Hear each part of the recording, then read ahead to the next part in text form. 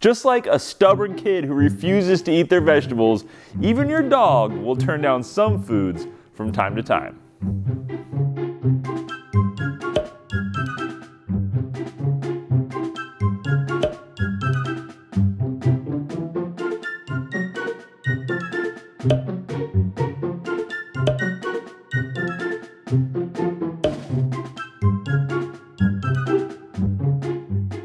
There are many foods, though, that your dog probably should refuse to eat, but almost certainly won't. So it's up to you as the owner to keep them away from your dog and keep your dog safe.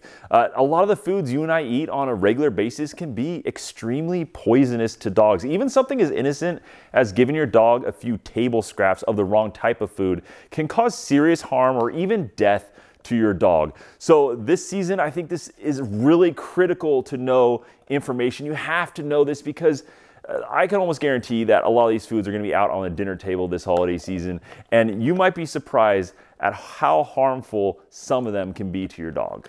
Up first is onions, or even just onion powder, because this contains an ingredient called thiosulfate. And thiosulfate is deadly to dogs if consumed in large quantities, but it can also just build up in a dog's system over time with repeat exposure. And now this causes the dog's blood cells not to be able to distribute oxygen as well to the rest of the body, and in severe cases can lead to death or even just a blood transfusion to recover from, which is very serious as well. So next time grandma drops her casserole that's heavy on the onions, make sure you get to it first before your dog does. Up next is raw dough, and that's mainly because of the yeast in it. So this could be raw cookie dough, cake mixes, or raw bread dough. All of that you should keep away from your dog because the yeast in your dog's system can produce excess gas in their stomach area, cause swelling, and lead to a number of problems, including ruptures in their intestines, and that can lead to death. And we already know that Dobermans have problems with gas buildup in the form of bloat, so this is one thing you definitely don't need to expose your dog to. So you might get to snack from some of those raw cookie doughs you have laying around when you're cooking,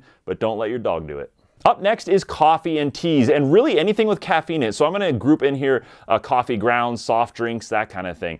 The problem is the caffeine because it can raise your dog's blood pressure, it can cause damage to their heart, and it will ultimately potentially lead to muscle spasms, seizures, coma, and maybe even death if they've had enough of it. It can have lasting long-term effects and cause damage to their kidneys, their livers, even their central nervous system. So make sure that you keep your dog clear of any access to anything with caffeine in it. Up next is oranges, limes, and lemons, really anything from a citrus plant. And that's because the citric acid and the essential oils can cause upset stomach, vomiting, weakness, and diarrhea in your dog. And even one slice of lemon can cause the diarrhea and the vomiting. But if they eat more than that, it can produce some more serious symptoms like muscle spasms, the inability to walk or stand, and drooling.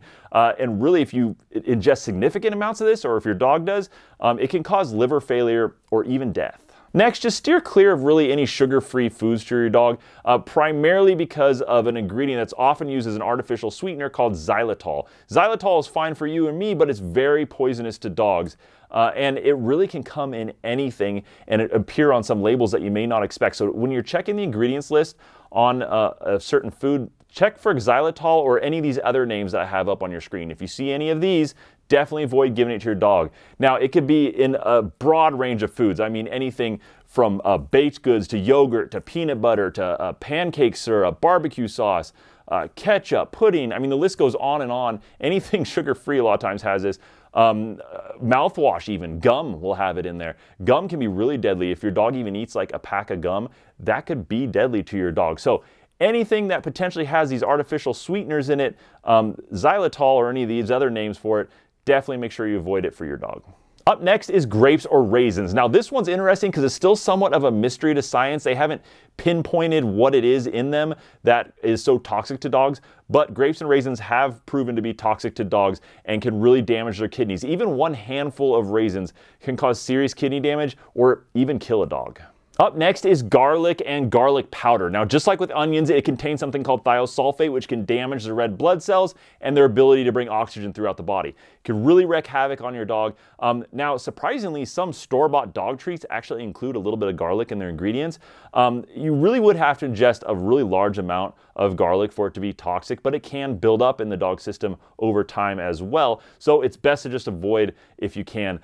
So next time grandma drops the garlic-laced French French bread, make sure your dog avoids it. Up next is chocolate. Now, chocolate contains a compound called theobromine, which is a heart stimulant and a diuretic. And it also has caffeine in it, which we talked a little bit about earlier. But if your dog eats enough of it, it can lead to heart attacks, internal bleeding, muscle tremors, seizures, or even death, which is all really scary for a dog. But the general rule here is the darker and the less sweet the chocolate is, the more dangerous it is for your dog. So as an example, unsweetened Baker's chocolate and cocoa powder are some of the most dangerous for your dog.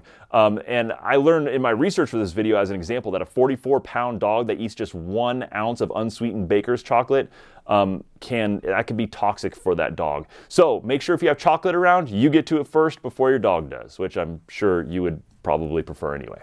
Up next is fruit pits and seeds. Now this applies to most pits and seeds, so I think it's a good idea just to avoid them entirely. And that's because a lot of them are very toxic to your dog. As an example, eating apple seeds, peach pits, cherry pits, or apricot pits can lead to cyanide poisoning in your dog, which is a really scary thing. It can cause difficulty breathing, shock, or even death to your dog. And although a lot of times the fruits themselves are okay, their seeds are not. So take really special care if you're giving your dog some fruits.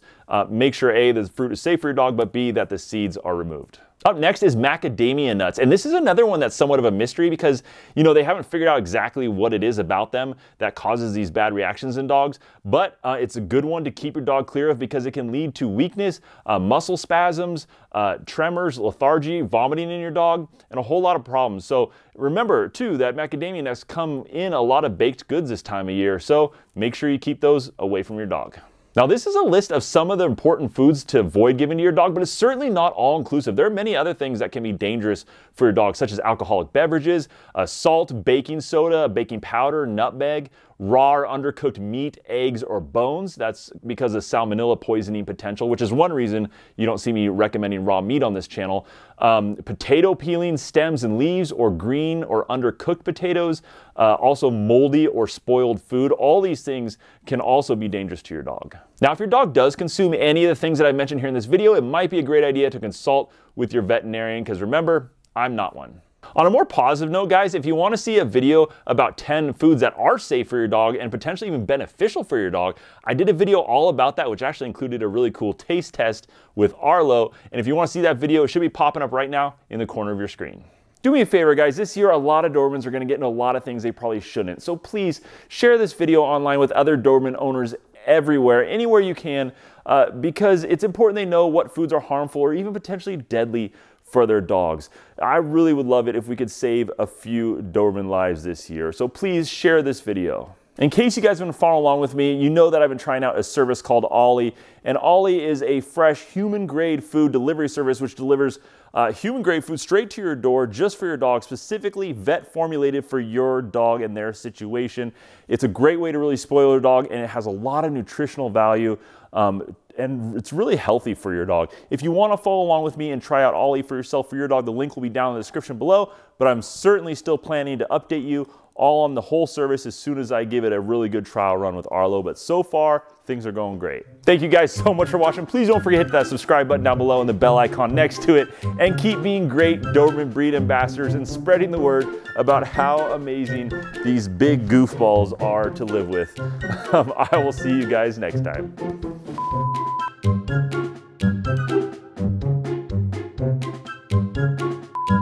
That even your dog may turn down from time to time.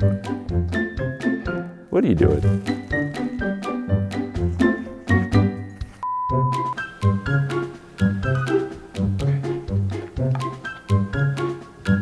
Hey. Hey, you weren't supposed to want to eat that.